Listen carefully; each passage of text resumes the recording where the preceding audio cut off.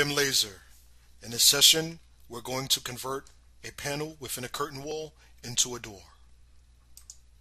Selecting this curtain wall. Okay, now what we want to do is select this panel here and convert it into a door for a curtain wall. Let's go to Plan. You can select the Plan tab, Level 4. And what you want to do is hover over the panel. Now, click Escape and click the Tab button while your cursor is over a panel to cycle through the selection. Now you want to make sure that this panel is selected, and then you want to unpin it. Once it's unpinned, that allows you to change the panel over to a door.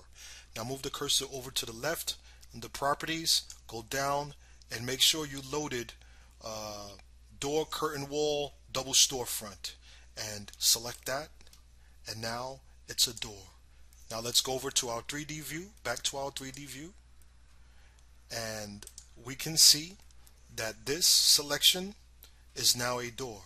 Let's go to another 3D view, and you can see it here, located here, nicely. Go over to elevation, and we can see now that this is a door. BIM laser.